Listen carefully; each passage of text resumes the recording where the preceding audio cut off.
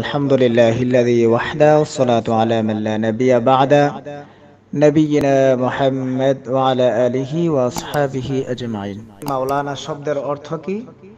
কোন উলামায়ে কেরামের নামের সাথে মাওলানা লাগানো যাবে কিনা?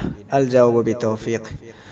সম্মানিত দিনী ভাই, যে প্রশ্নটা করেছেন এটা বর্তমানে আমাদের সালাফি আলেমগণ এবং আহলে হাদিস আলেমগণ এটা নিয়ে অনেক ইখতিলাফ এবং বিভিন্ন মন্তব্য করে। মাওলানা শব্দটা আসলে এটা জমা মুতাকাল্লিমের সিগা।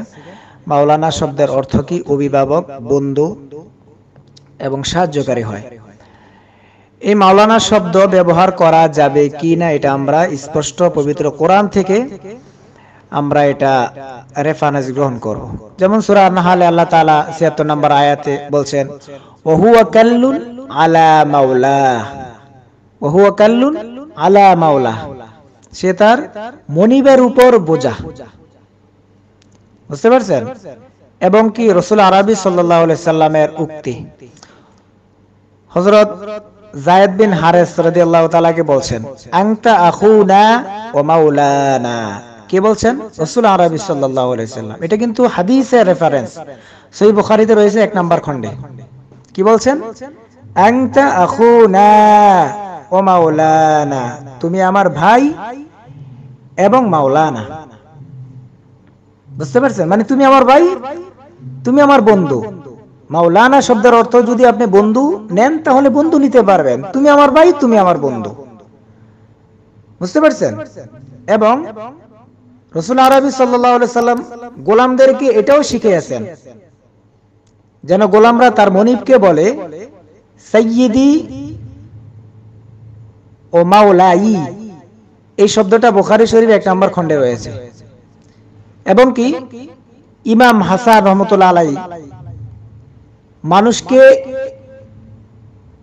মাওলানা বসরি রহমাতুল্লাহ আলাইহি ডাকতো। ইমাম হাসান রহমাতুল্লাহ আলাইহিকে মানুষে কি বলে ডাকতো? হাসান বসরি, মাওলানা হাসান বসরি রহমাতুল্লাহ আলাইহি। এটা স্পষ্ট অনেক কিতাবের মধ্যে দলিল, যেমন তাহজিব ২ নম্বর খণ্ডে রয়েছে এবং আল বিদায়া ওয়ান নিহায়া ৯ নম্বর খণ্ডে এবং সিয়ারু আলামিন নুবালা ৪ নম্বর খণ্ডে রয়েছে। তাই এই কথার দ্বারা স্পষ্ট হলো কি যে আলেমদেরকে সম্মান করে মাওলানা বলা যাবে, তাতে কোনো বিন্দু পরিমাণ সমস্যা নেই, বলা যাবে। যারা ইখতিলাফ করতেছে এরা মাওলানা শব্দের অর্থ কি নিয়ে ইখতিলাফ করতেছে আল্লাহু আ'লাম।